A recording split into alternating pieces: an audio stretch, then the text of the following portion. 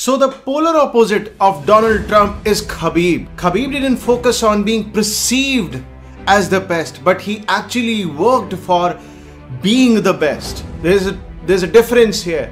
Being perceived as the best by others and actually being the best. So his training under the guidance of his own father was all about fighting competitions, practicing with bears. There are videos of Khabib fighting with bear since childhood, since he was a little kid. So he actually worked for being the best at his art. His father was highly disciplined, made a routine for Khabib, which Khabib had to follow since his childhood till his adulthood. His father actually made him fight with more experienced fighters when Khabib was not that experienced, and made him lose so that he became immune to losing. He developed a thick skin mentally. He developed that much tenacity that losing didn't affect him at all whatsoever. So Khabib lost a lot of fights with way more experienced fighters. Khabib actually said that in an interview that he used to cry. He used to go back to his father and cry that he lost a match, a crucial match. And Khabib used to ask his father why he made him fight a more experienced fighter, and his father used to tell him that these are just steps that you have to follow. This is how you have to train. This is how you will become the best. His father also had a very harsh eating routine that you have to take dates, honey and some nuts.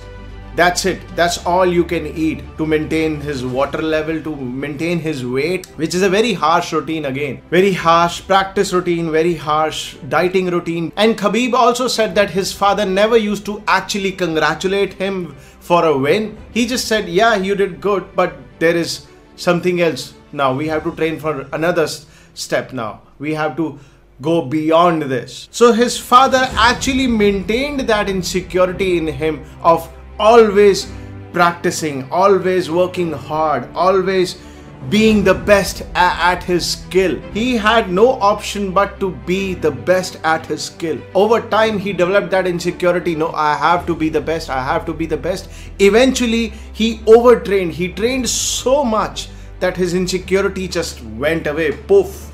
If you watch his interviews, watch Khabib's interview, he's not a toxic person at all. He's a very funny guy, chilled out guy. Show me your name. Show me your name. Hey, coach, please come here. You know Chernobyl? Tell Captain America. This is very dangerous. Tell this guy cut his nail. Look. This is my glove. You see? Brother, no, it's mine. Islam. No, brother, this is Islam. This is my glove. This is Islam glove. Look, what is it? No, this is this. He in fact talks about not harming his opponent gravely. He actually talks about that how during matches he used to tell them, dude, you need to quit. He used to tell his opponent, dude, you need to quit. It's over now. It's over. The match is over. You will get hurt. He is not a toxic person at all. Why so? Because he overtrained. He overtrained to a level no person can hold a candle to him when it comes to mixed martial arts, when it comes to actual fighting. He has fought his whole life since his childhood. So that insecurity just poof went away because he overtrained. He did his best. No man can go beyond this. The only improvement is left is in terms of better equipment. Yes, you can get better equipment, you can get better trainers, but the amount of time he has spent on training, the number of matches that he has fought, you cannot cross that. It's over. The game of time and effort, he has won. He has given everything, his heart and soul to it. Hence, that insecurity is not there. You cannot even see that insecurity which drives him to be the best now. It's gone because he is the best. He has not seen a competitor who is even close to his skills. That's why he has 21 wins with 0 losses, because nobody holds a candle to him. Nobody is equivalent to him. And that is not rude, that is not narcissism. It's just that he's the best because he has put effort and he has fought matches. There is nothing that he has not done with the present technology and coaching available. So he's the flip side of Donald Trump. Again, the insecurity of being the best was there initially, but now you cannot even see that. It's not even there now. And you can see that his father insecurity was to be the best, and he made his son that best person. For the lack of the better word, I'm calling it insecurity.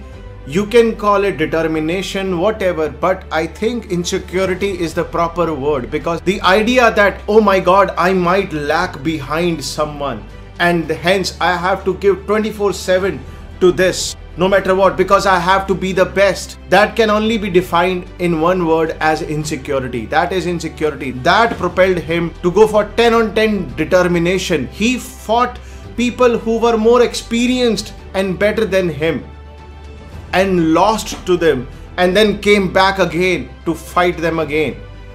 That's determination. That's nothing else. Then discipline. His father gave him a very hard discipline, very rigid discipline to follow. That again, 10 on 10 discipline.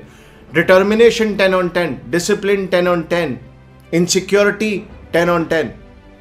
But he went beyond insecurity. He doesn't look insecure at all.